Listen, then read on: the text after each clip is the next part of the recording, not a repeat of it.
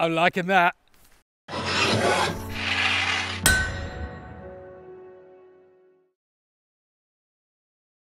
Hi, it's Todd at Todd's Workshop and Todd Cutler here, and today we're going to have a look at something that I haven't made. But the mighty Joerg Sprave has made this one, and it is the instant Legolas. Now, you will have seen this before, but you haven't seen my take on it. Joerg has asked me to make a medieval one that could have been. It's an interesting object, but I'm going to look at it from my point of view, how I think it would fit into history, and also how I could make it as a medieval artifact, how they could have done it. But before I do any of that, I haven't shot this thing, so I've got to go and shoot it and find out what the hell is the instant Legolas all about. Shoots fast. Great, I get that. Let's see what it does.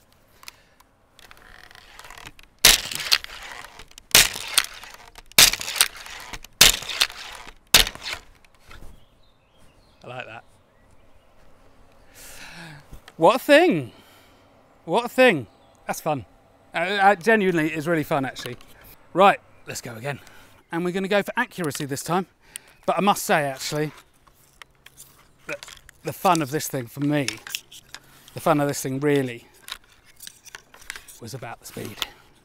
But you know, accuracy is an interesting one because longbows, as far as I understand it, I don't know, it's just perceived wisdom, maybe it's not true, shouldn't be held at full draw for very long. Maybe it damages them, maybe that's just something we all know, but actually we don't. I don't know.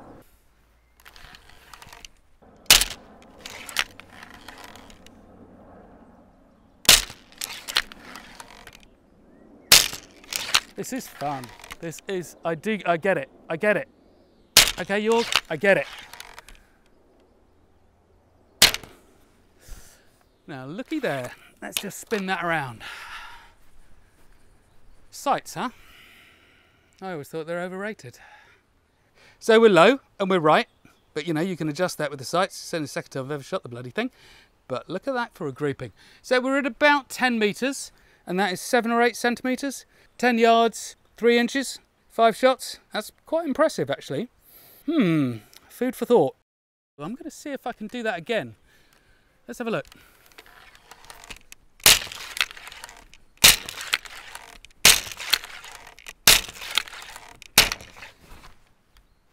I'm liking that. So that was fast. There was no hanging about with that. Third time I shot the bow. Just check out that group.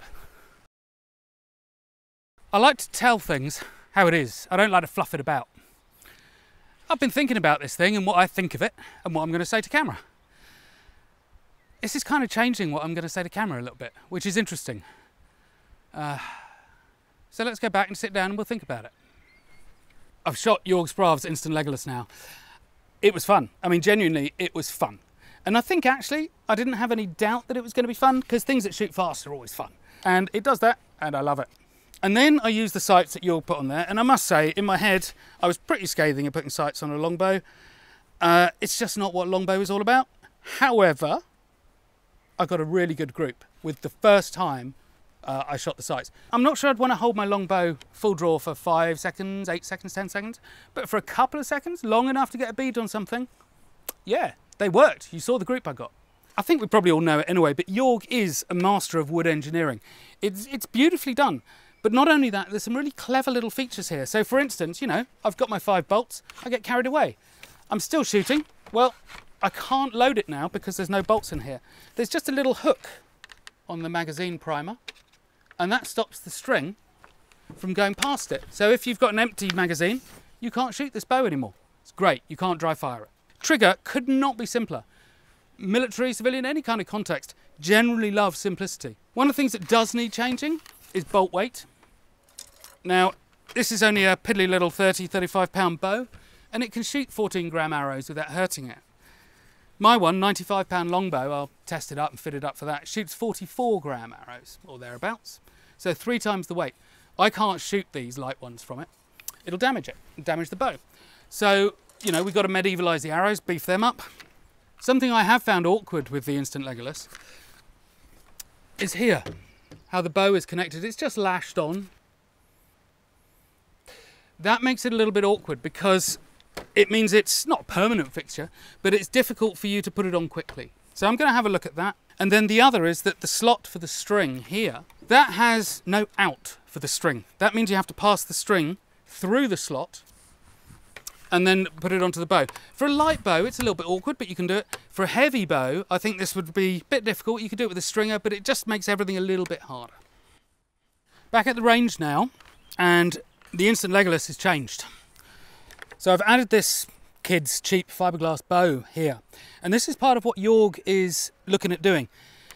He's looking at a very good idea, really. Physiologically, you know, biomechanically, it makes sense that you are preloading the system on the push, because you have the ability to do it, but that's not utilised. Not in normal drawing of a bow, but of course this is not a normal bow. So you've got the magazine slider that goes forward, and that pushes onto the assist bow. What that means is by the time you're at full draw length, actually this bow, the little kiddie bow here, is applying quite a lot of offset, if you like, to this. The idea being, if I can draw a 95-pound bow, as it is, if I mount my longbow in here, I can draw 95. Wouldn't it be great if I could draw 120 or 130? And this bow here will offset the 130 pound and turning it effectively, as far as my pulling ability is concerned, into a 95. Did that make any sense at all? Anyway, what it means now is instead of 35 pounds that this bow was, the little fiberglass bow is giving an offset. So it just loads as you normally would load it, but I'm pushing a bit now. But you know, it's not onerous, it's not difficult. And now it feels like I'm pulling a 25 or a 20. That same principle will work for a heavier bow. But here is the big problem, and this is the medieval material problem. This fiberglass modern material bow is having to work at about 38 inches of draw length to do this, and it's not giving a hell of a lot of offset. Not at this point. It does do it, the theory's all there. And this bow will do it a lot better than a medieval one. You know, a short bow like this with medieval materials, 38-inch draw length, I've no idea how I'm going to do that. And that really is what the challenge is. So whatever is going to happen with this bow will have to be really clever, medieval-wise. It really will. And that's where the assist system might well fall down in a medieval context. You can do it in modern context using rubber or whatever. Joerg's shown that. Can you do it in a medieval context? Because if you can't, the whole assist system just falls down. And if I can't do the assist system, then what I will do is, you know, I'll just confess. I'll fess up to it. I will make the instant Legolas as it stands without the assist system. And, you know, there's no shame in that. It is, I am surprised to say, a great weapon. It is not perhaps the longbow that you would expect. It's other. It is another thing. This is not a longbow. Don't think of it like a longbow. It has a longbow at its heart, but that is not what it is. It is a different kind of a weapon. And it would be deployed, it would have been deployed in different ways. So for instance, you can use a longbow. Yeah, it's difficult, but you can use it on a ship. This would be an even harder thing to use on a ship, all right? So it wouldn't work there. But street fighting down, you know, the Battle of St. Albans, for instance, this could well have been an absolute killer. You know, it really could have been very useful in a situation like that. Or holding horses back at a ford where you've got 30 or 40 yards that you want to hold them back, and you just need to ladle in the firepower into that. Brilliant. You know, 50 guys in the woods with these things, you've seen how it shoots, you know, it is good. Oh, that's just my two there, sorry. Fast, it's fast, and it's powerful enough. And if we can beef up the weight of the bolts and the arrows, if we can beef that up, if we can turn this into a 100-pound bow, if we could give the assist and turn it into 130 or 140, that becomes a very interesting thing. Will it replace the longbow in medieval warfare? I think probably not. It is more complicated. There is a simplicity that will never be beaten over the longbow. You can't get any more simple.